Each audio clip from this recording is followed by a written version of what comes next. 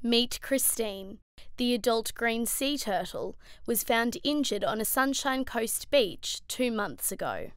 In a stroke of turtly good luck for the sea creature, her rescuer was a volunteer from a local turtle care group. Christine was then taken to the rehabilitation centre at Sea Life Mooloolaba, underweight and suffering from floater syndrome.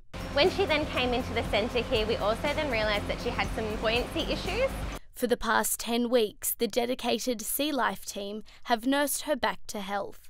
We started her off in a smaller tank, just in some shallow water, just so we could better assess her. She was then started on a plain squid diet, which was filled with paraffin oil as well. While this story has a happy ending, not all turtles are so lucky. Facing a number of threats in the wild, with boat strikes and plastic entanglement, the main causes of harm. Christine's rehabilitation journey has now come to an end, and there was no looking back as she headed to freedom. Brigitte O'Brien, QUT News.